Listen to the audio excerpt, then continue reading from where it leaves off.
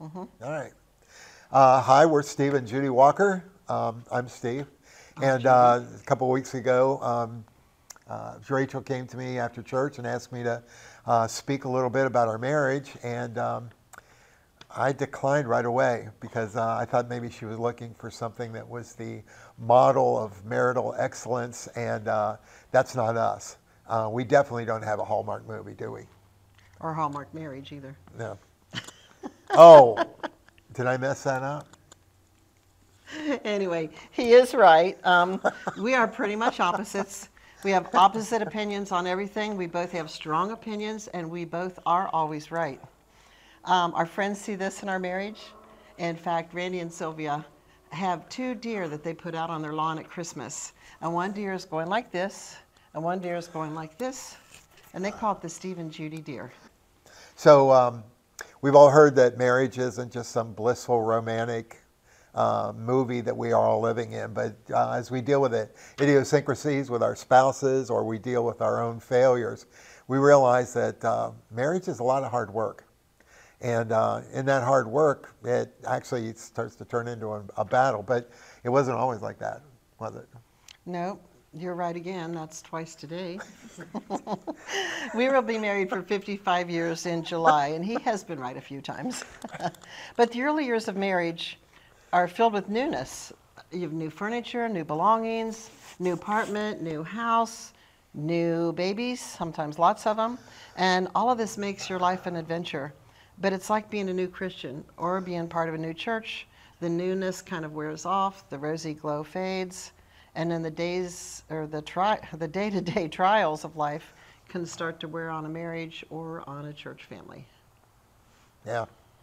We were allotted 3 minutes to talk to you all this morning, and in that 3 minutes, we tried to whittle down and try to go back and forth with different ideas. And then Ben preached a couple weeks ago on the church and on the church family and having the importance of the church. So we thought maybe we want to take our marriage experience and maybe apply that and parallel that with what's going on in the church, our family compared to the church family.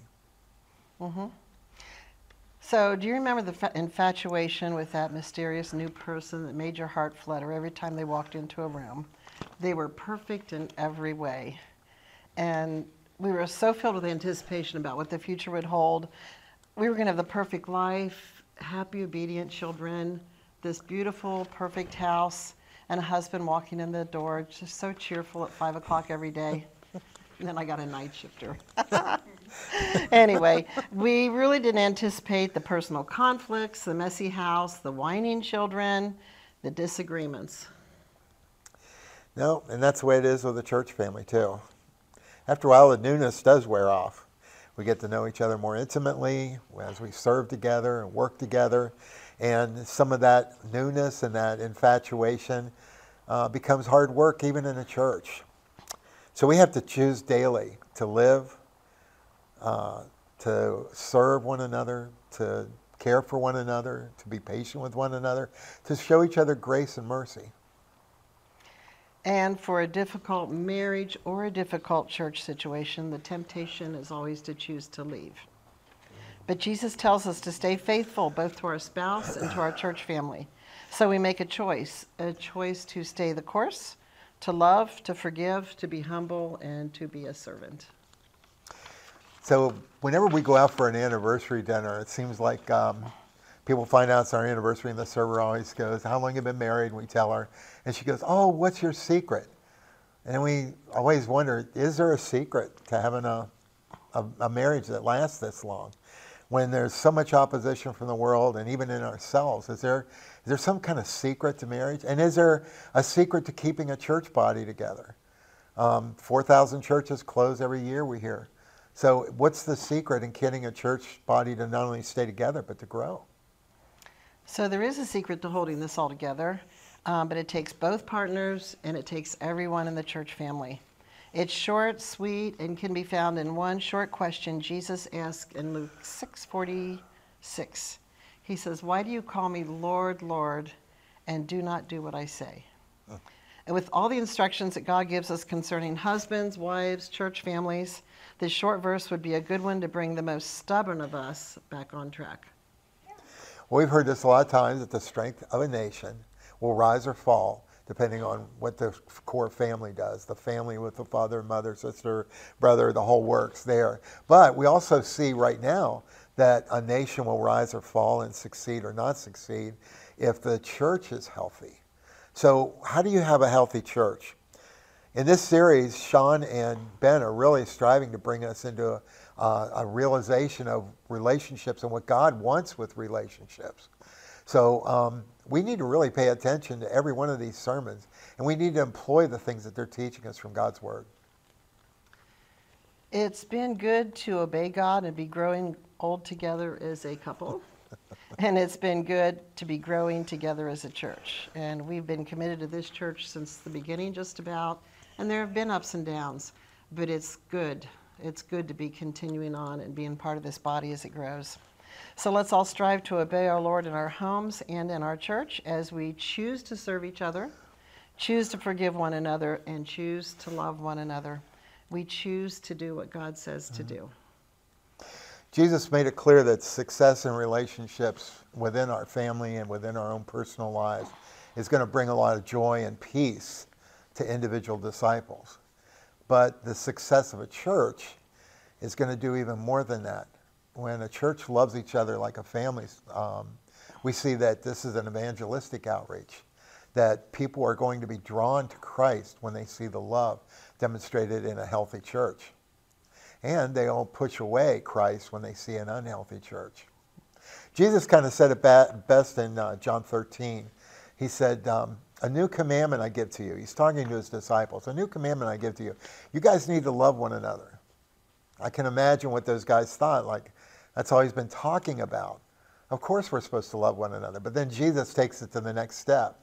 And he said, even as I have loved you, love one another. Well, that made things a little bit more intense. Because how does Jesus love us? Unlimited grace and mercy. Considering everybody more important than yourself. Selflessness. How about dying for somebody else? That's a lot of love. And then Jesus points out, if you love each other, and if you love each other like I have loved you, as a church, all men, all people, this world will know that you're my disciples. Loving each other as a church and being a healthy church is basically an evangelistic tool that's going to draw people into a relationship with Jesus Christ. And everybody in this dark world who's in brokenness and despair is looking for a healthy church. Let's be that church. Let's employ the things that we're learning. And you're right for a third time tonight.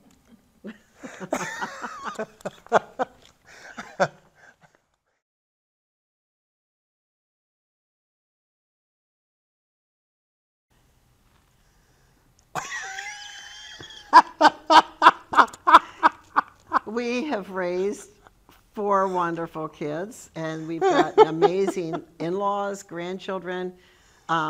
We worked with teen ministry for about 25 years at Christ Church at Mason. That was a blessing. We still have wonderful kids who are serving all over the world, even from those ministries. Sometimes it doesn't feel like a blessing, but all in all, we're blessed. And we've blessed other people. Amen. I could handle that one.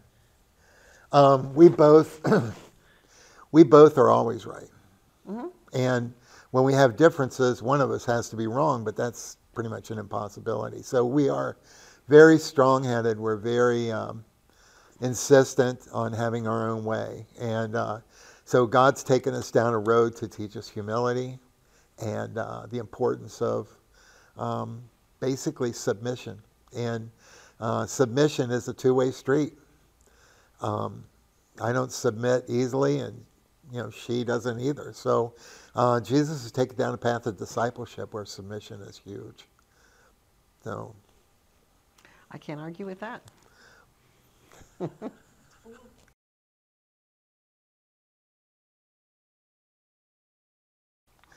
Well, I think Ben really nailed that a couple weeks ago. especially with the world or even people within the church critiquing and criticizing his bride. There's nobody that likes to have their bride kicked around. And I think that's one of the parallels I see. There's a nurture and a caring, the idea of laying down your life for your bride. You know, that you would, you're laying aside, and laying down your life doesn't mean, none of us are really going to have a situation, I don't think, where, or very few of us are going to have a situation where we actually die or have an opportunity to die for our wives. But there is a laying aside of time, hobbies, preferences, money, whatever it is, that those things that you would selfishly use, you lay those aside because her desires or her needs are more important. So, But the same way we're called to treat our husband or wife is how we're called to treat our church family. yeah. We're supposed to honor, and we're supposed to love, and we're supposed to give them a lot of grace, and we're supposed to serve them. And same things we do in a marriage, we should be doing with our church family. We were disagreeing about certain portions of the script and stuff we did on the way. We both have strong Yeah, it's just opinions on everything. Yeah. And yeah, it's just like everything is always, it's always this. And if Christ weren't in the middle of it, I have no doubt that this would have failed a long time ago. I have no doubt. Because this is much more, Christ's presence in our marriage is much more healing and much more, it's the epoxy that holds us together. We don't have permission to do anything but stay together and serve one another. When he's number one, nothing like that could ever happen. When Yeah. when you're closer to Christ than you are, your mate even, you're just your spouse. That puts everything in the right order. Yeah, Mary Lou's, oh, I'm sorry. No, I was just Mary Lou's got this triangle thing she always talks about. And, you know, you can use your children with a parent or neighbors or whatever, but the bottom two parts of this isosceles triangle are, let's say it's a husband and wife. And God is at the pinnacle. He's up there at the apex, right? And as we drift further and further from God, we drift further and further apart from one another. But as we seek individually the Lord, and we seek Jesus with all of our hearts, we can't help but get closer and closer together. I think that's what happened with us. Same with the church, though. See, that's one of those good comparisons. Yeah. Because as we get further apart or get closer together, we're also closer together to God. I think as a church, The comparisons there's so many comparisons. we're huge on discipleship. Discipleship is getting closer and following Christ more deeply and deeply and deeply all the time. So as we all follow Christ, now we've got a three-dimensional triangle. As we all follow God and get closer to God, what happens to us? We bond as a church family. Man, that's awesome, isn't it? And there you go. That's marriage, and that's also the church family. Yeah, whether it's a marriage or the church, whether it's children and parents or the church, you know, the more we spend time together, the more we obey what's in the owner's manual. God put all the rules together, put all the stipulations together. If we just obey all those things, we do rub the rough edges off, and then we start getting really smooth, and we just glide together. It's the best. But the church family just really needs to learn to obey the Lord. If we just do what he says, everything's going to be fine. It's going to be better than fine, right? Mm-hmm. She agrees. He's right again.